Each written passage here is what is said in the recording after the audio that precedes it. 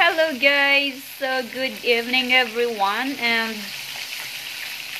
look, I'm cooking fried chicken for dinner tonight, and it's a 5 pieces of fried chicken. So there you go, and wow, I gonna love it, especially once it's crispy. I love crispy fried chicken and spicy, so that's why I put a crispy fried spicy, so I can eat a lot and tasty as well. And yes, I just show you the fried chicken that I cooked tonight, and thanks for watching this video, and subscribe me on my YouTube channel Lynn Vlogstar, and watch my videos, like, and thanks.